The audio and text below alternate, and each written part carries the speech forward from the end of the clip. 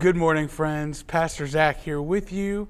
We are starting a new unit today entitled Wandering in the Wilderness. And if you remember last week, we talked about the book of Leviticus and we talked about all the different rules that the Israelites had to follow for sacrifice. And I want to tell you, I am so glad that we don't live in the old law anymore. I'm so glad that when Jesus came, we get to live under the new law and we don't have to sacrifice something every time we mess up. So that is a good thing. So today we're going to learn about Joshua and Caleb. Before we do that, though, why don't we say a word of prayer? Lord, we come to you now. We thank you for this time together. Lord, as Easter is approaching, we thank you for your son Jesus and for his sacrifice and everything that he did. Lord, we just ask that you bless our time together. And whatever we do today, Lord, we would do it for your glory. It's in your name that we pray. Amen. So as I was saying, we're going to be talking about Joshua and Caleb and a few other leaders of the different tribes of Israel today. Our Bible story comes from the book of Numbers, chapters 13 and 14. So if we were to look at our Bible, we have Genesis, Exodus, Leviticus, and now the fourth book of the Bible is Numbers. Have you guys ever had to go to the hospital? Have you ever had to go and maybe get stitches or, maybe you fell or something and you had to go to the hospital? Well, at the hospital, we have to trust that the doctors are going to take care of us, right? That's why we go to the hospital, is because they have been trained, they have been equipped to protect us. Well, the same can be said about following Jesus. When we follow Jesus, we are putting our trust in him. We are asking and knowing that whatever he does for us is for our good. And so we have to put our trust in Jesus, just like we put our trust in the doctors when we go to the hospital. A funny story, so when I was in middle school, I was playing football, and we were doing up-downs. And if you guys don't know what those are, you run in place, coach whistles, you jump, you fall to the ground as fast as you can, and you get back up as fast as you can. Well, we were doing those, and when I went down, I got something that stabbed into my hand, and when I got up, I pulled it out, and it was really gross. So I had to go to the hospital to get it sewn up, to get stitches. Well, when I got to the hospital, they put my hand in warm soapy water to clean out the wound. Well, then I ended up falling asleep in the emergency room because there were some other patients that needed more help than I did, and so it took them a while to get back to me. But they got back to me, they fixed everything, and I was good as new. So just want to remind you that, even when we feel like we have to wait forever, God's timing, God's plan is still perfect.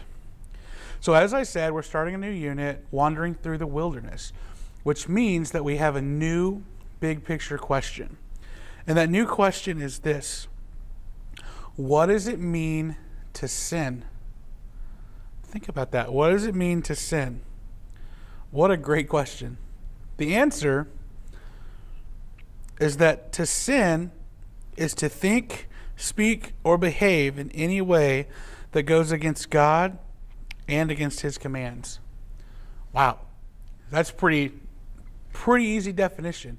Whenever we do something, even when we think something or when we say something that is against God, that's sinning. So if you have siblings, if you're saying mean things to your siblings, that's sinning. If you are not listening to your parents, like if they tell you to clean your room and you're not listening, that's sinning because you're going against what God has planned for us. So think about that. That's a lot to take in. What is sin? Before we jump into our Bible story, let's take a rewind and look at the timeline of where we've been so far. So after the Israelites, when they left Egypt, they traveled toward the Promised Land. They camped out at Mount Sinai, where God made a covenant with his people. He gave them a guide how to live and how to help them understand his perfect holiness. They made it to the edge of the promised land, so they're so close. All they had to do was trust God and take over the land. But as we'll see in our Bible story today, the Israelites would not go into the land. So, let's see exactly what happens when the Israelites are told to go into the promised land in this week's Bible story video.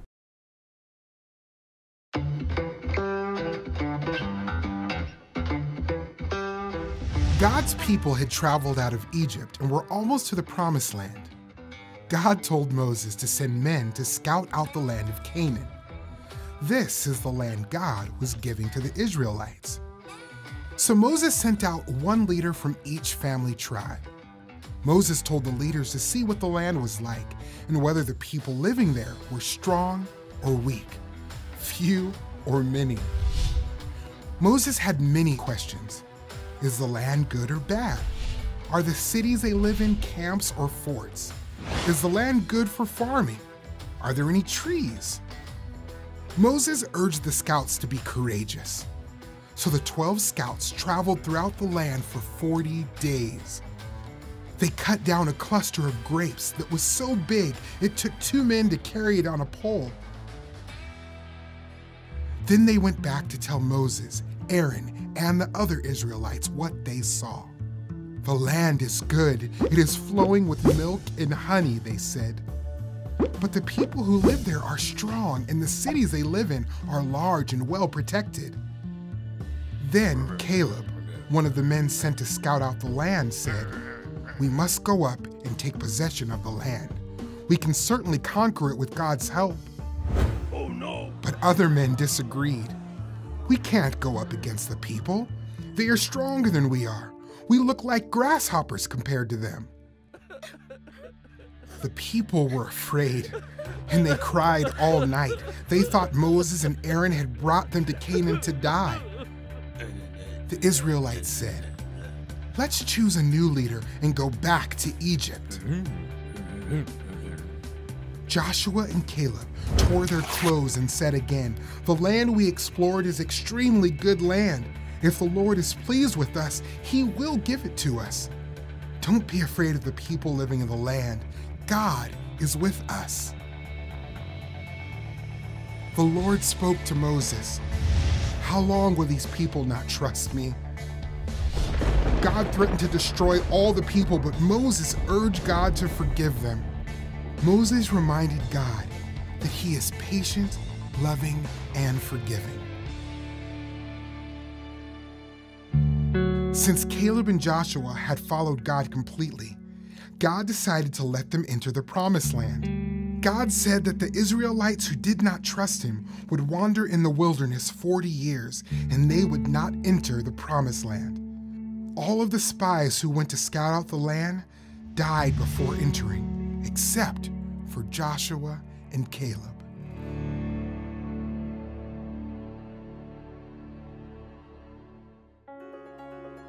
The Israelites rebelled against God because they did not trust Him. Jesus trusted God perfectly. He took the punishment we deserve for our sin or rebellion against God. When we trust in Jesus, God forgives our sin and gives us eternal life.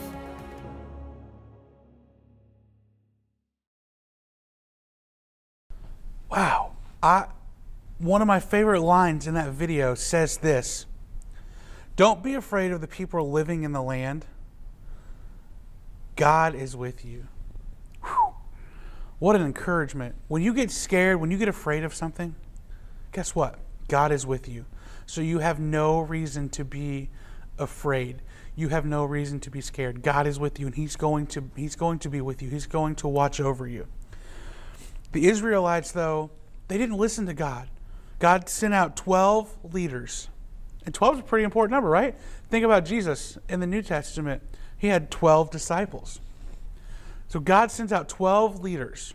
And 2 of them in particular, which they talked about, Joshua and Caleb. And I love that they describe this land as flowing with milk and honey. It's going to be a great land. And they said, hey, look, the people here are big and their cities are fortified.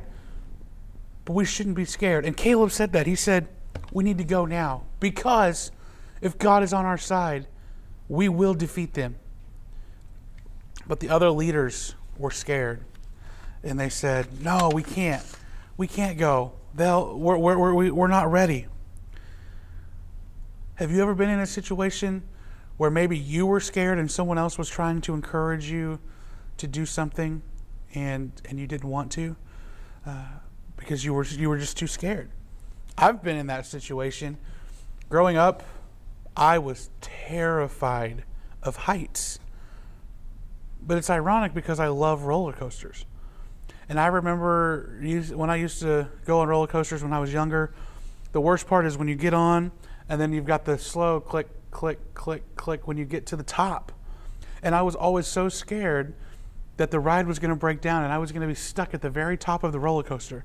And I used to say, like, if I get stuck up here, I'm not walking down. They're going to have to, like, get a crane and like, you know, carry me down because I'm way too scared. And that's how the Israelite leaders felt. And Caleb tried to encourage them.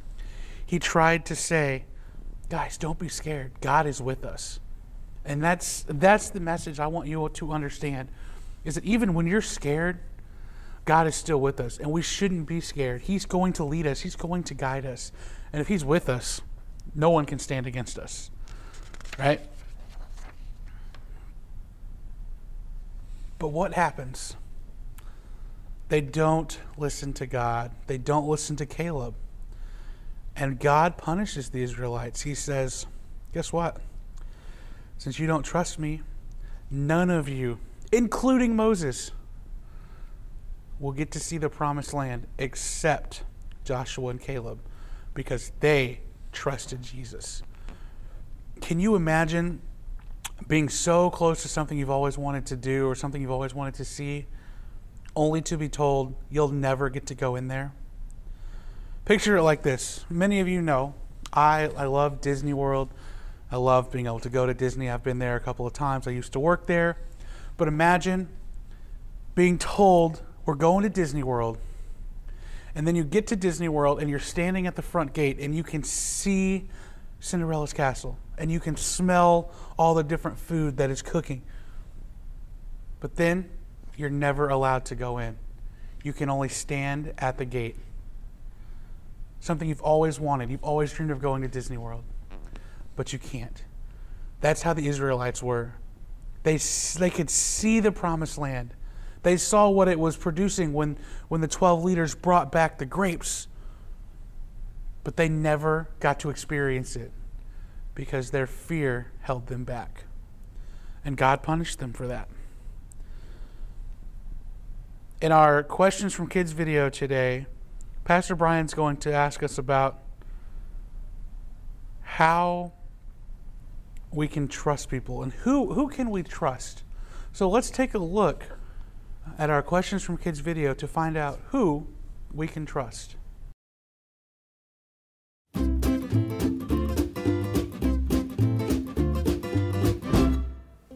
Hey there, I'm Pastor Brian, and it's time for Questions from Kids.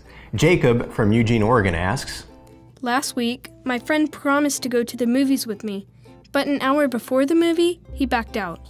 If I can't trust my friends to keep their promises, how do I know I can trust God? That is a great question, Jacob, and it really reminds me of the difference between people and God. You see, the problem is sometimes we will make promises to somebody and we will intend to keep them. And maybe your friend had every intention of making that movie, but something came up. Maybe he got sick, or maybe his parents had something come up they had to do as a family.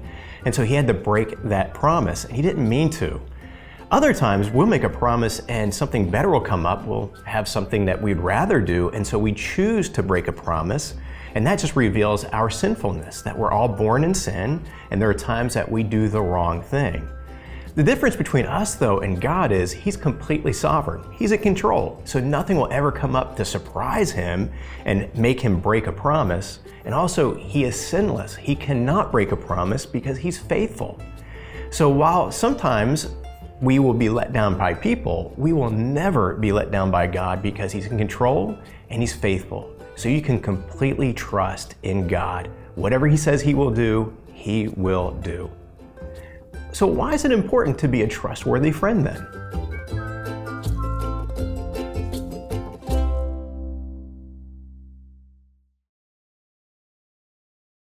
What a great lesson that, sometimes we try, when we make a promise, we try to keep it and we want to keep it, and sometimes we can't. I want to encourage you, though, to be trustworthy friends. If you say you're going to do something, do it. If you say you're going to be somewhere, show up. Be the friend that people can count on. Be the friend that's there. That's one of the things I try to do in my life. I try to just be there. I try to show up, try to keep my promises, everything. So be trustworthy. And when you follow Jesus, you should be trustworthy. When we're focused on the Lord, we should be trustworthy to those around us. So we've been talking about defense and being scared and what might happen. Well, you guys know in China, there's called the Great Wall of China. And when the Chinese people built this wall, they were so scared of what might happen if the enemies got over the wall. And that's exactly what it was like with the Israelite leaders. They were so scared of their enemies, they didn't know what to do. But in China, today, still, a lot of people don't know that God kept his promise and that he sent Jesus to be a savior. So this week, I want to encourage you to pray for the people who may have never heard the good news of Jesus, the people who may not know who Jesus is. We should be praying for them. As we are in a new unit, we have a new key passage. And what's really cool about this is a couple of my favorite verses in the Bible. But these verses were actually on the Bible app. They were the verse of the day on Monday this week. So I think it's cool that we're learning about it. But it comes from Proverbs chapter 3, verses 5 and 6. And it says this: "Trust in the Lord with all your heart, and do not lean on your own understanding. In all your ways acknowledge him, and he will make straight your paths." When we put everything we've got into trusting the Lord, he's going to give us a straight path. He's going to lead us to the promised land. And I pray that when we get to a point, and I'm looking directly at myself and I'm speaking to myself here, when we get to a point where we get scared, where we feel like there's no hope, I pray that we would trust in the Lord, and that no matter what, even when it looks scary, we would know that Jesus has us and that he's going to protect us and he's in control. Let's pray this morning. Lord, I come to you now and I thank you for this Bible story you've given us. Lord, I pray that we would have hearts like Caleb and Joshua, where we would stand up when everyone else is scared and say, no, the Lord is with us. We can do this. Lord, I pray that I would do that in my own life. When things seem to go awry, when I get scared, when I don't know what to do next, Lord, I pray I would just turn to you and say, if you're with me, then who can be against me? Lord, I thank you for this time that we've had this morning, and I just pray that you would continue to help us grow closer to you and closer to each other as friends. Lord, we love you so much. It's in your name that we pray. Amen. So I just want to remind you all, next Saturday, April the 9th, we're going to have our Easter egg hunt at 11 a.m. over in Revel Downs community, basically right across the highway from church. It's going to be a great time. Would encourage you all to come if you're able. And then we're going to have a service on Good Friday, April the 15th at church at 7 p.m. And then we're going to have our Easter Sunday service, April 17th at 10:30. I'm excited for all of it, and I can't wait to see you all soon. I pray this week that you would stand up when you're scared and trust in the Lord to take care of you. I love you all, and I will see you next Sunday morning. Bye-bye.